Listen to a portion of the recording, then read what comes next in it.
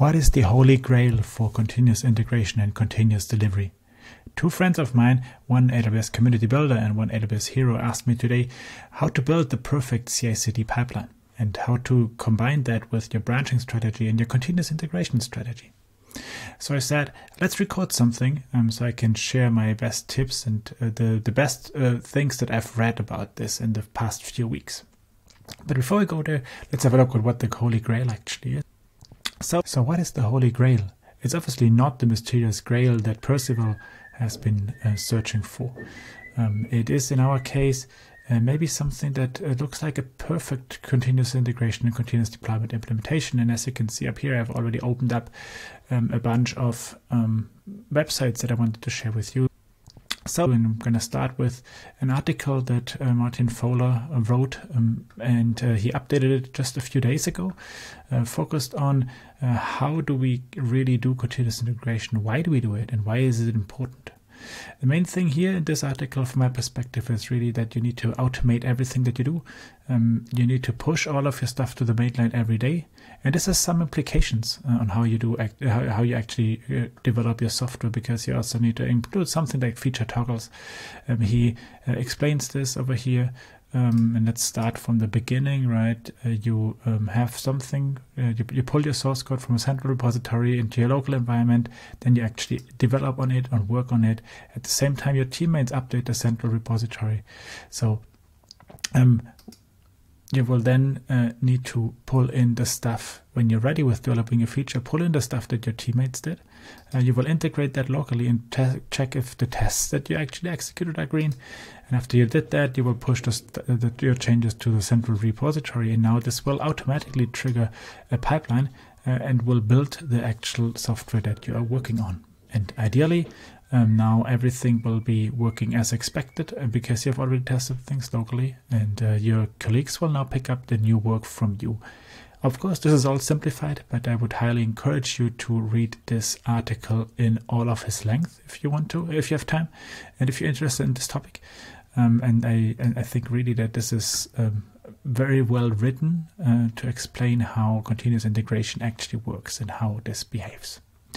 This is one of the articles that I always send to people, right? So then there is something very cool that Amazon doesn't really talk about a lot, right? But it's called the Amazon Builders Library. And there's 3 articles that together, for me at least, explain how AWS does deployments, continuous integration, and development in an automated way. So the first one is from Mark Monsour. It talks about continuous improvements in software automation.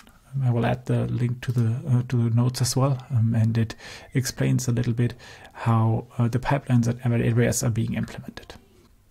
So then we have one of the very detailed ones where Claire Ligouri explains how deployments are done in all of the different AWS regions.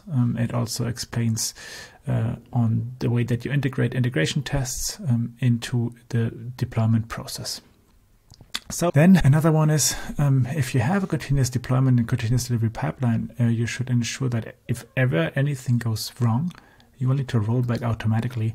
And an article from Sandeep explains this also in very details on how Amazon implements that internally, right? With some examples as well that you can then also read and try out later. And then last but not least, and this was one of the hidden gems of reInvent 2022, which is where Claire Ligouri explains how the CI/CD pipeline takes automated decisions on the way to your production environment. It also emphasizes trunk-based development in the same way that Martin Fowler does. So I really think that this explains very well on how to implement a state-of-the-art development process and making sure that the software that your developers build gets safely to your production environments through this pipeline. not every project that you do is as complicated as a multi-region rollout at AWS, but you can apply these concepts in a much smaller scale for your own projects, and this will, I think, really change the way that you look at continuous integration and continuous delivery. Something that is kind of not really detailed here is the concept of feature flaggings and how to actually use them. There's other articles that talk about that, but I have not really looked at those lately, but I would really encourage you to have a look on those. So last but not least, I'm going to bring up the channel from Dave Ferley, which is also explaining a lot of details around continuous delivery and the way that you do that. And this is a channel that I'm actually also watching myself and learning from that. So keep yourself up to speed with continuous integration and continuous deployment and continuous delivery. And I think that this is really important. If you want to be in this space, you should read those 4 articles or 5 articles that I was just mentioning.